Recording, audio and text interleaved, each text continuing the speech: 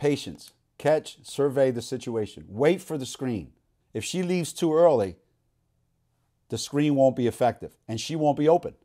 So she's going to wait. And now the screen gets there. What happens? Her man goes under the screen. Sue sees it and immediately goes into her shot. The minute her feet leave the floor, the shot's already up. So even if the defense tries to recover, they won't get there in time. You have to be able, as a young player, to dribble the ball as fast as you could run without the ball. Okay, that's one thing that the great guards can do. So here you see Sue pushing the ball up the floor, full speed, under control. Look what happens to the defense. And she's able to go straight up and finish. Sue never goes faster than she can stop.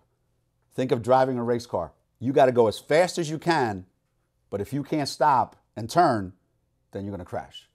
Players today have forgotten the art of shooting bank shots. That's why the board is there, especially when you're going full speed. When you're going full speed and you use the backboard, you've got an ability to shoot the ball the same way. If you stop right here, you've got to feather it in there. Much more difficult shot.